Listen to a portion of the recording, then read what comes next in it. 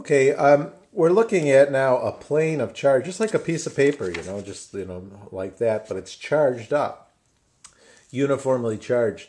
We can't talk about rho this time because we don't have a volume. This is an area, surface area. So there's another way to represent surface area charge, and that's sigma. Sigma is equal to the charge per area. And if we want to know the electric field, a distance y above here, so this is y, from here to there is y. Then what I'm going to do is I'm going to put a Gaussian surface that looks like this. It's going to be a cylinder where that point intersects the top of that cylinder. And it's going to come down and intersect our paper. Okay, so it's intersecting the paper there.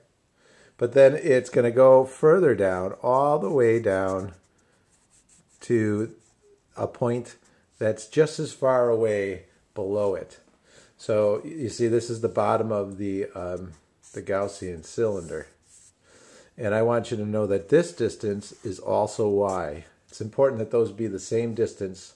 So can you imagine like a pop can going intersecting here, and there'd be some of it would be down here, chunk, and some of the pop can would be here, chunk.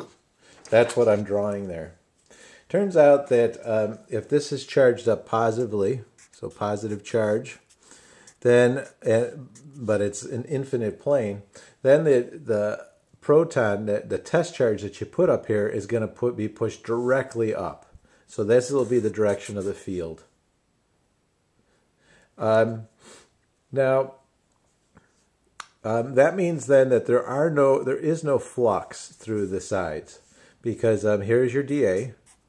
dA is this way for the side, and your E is this way. And so there is no flux out the sides.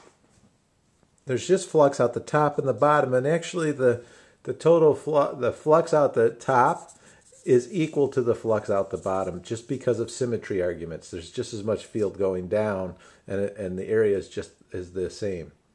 So I'm going to call that area again. We could call it pi r squared, but I'm going to just call it A again. Okay, what's the charge enclosed?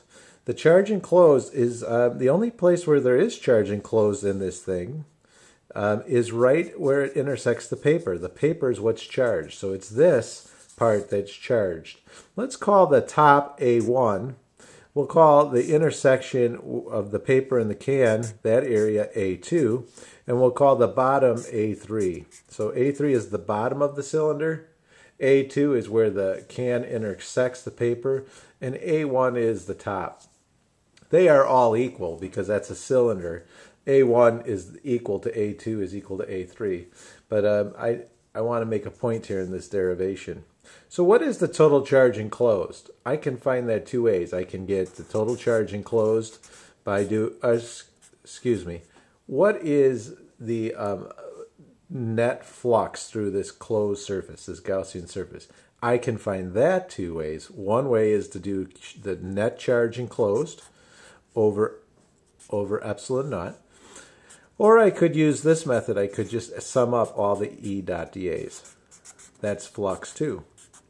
Okay, well the charge enclosed is just this charge, and so that's going to be sigma times A. You see how if I bring the A over here, that gives me Q?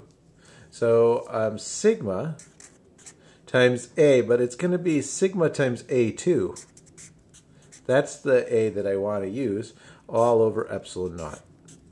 That's an epsilon naught there. It's hard to read, but that's an epsilon naught. And that's equal to E dot dA. Now, the flux is out the top and the bottom.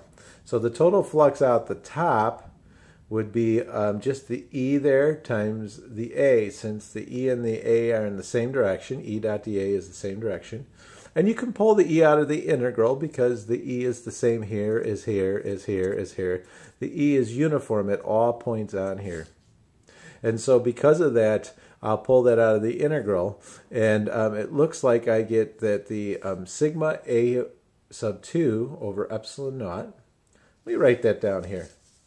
Sigma A sub 2 over epsilon naught looks like it's going to be equal to the net flux, which is going to be E, pulled the E out of the integral, and then the only A's you have are this A, A1 plus A3. That's 2A. And so it looks like E will equal, if I make this 2A and make that just A, we can cancel out the A.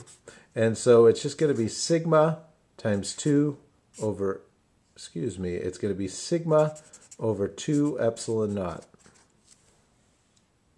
I'll write that again over here so it's more clear. The electric field then is sigma over 2 epsilon naught.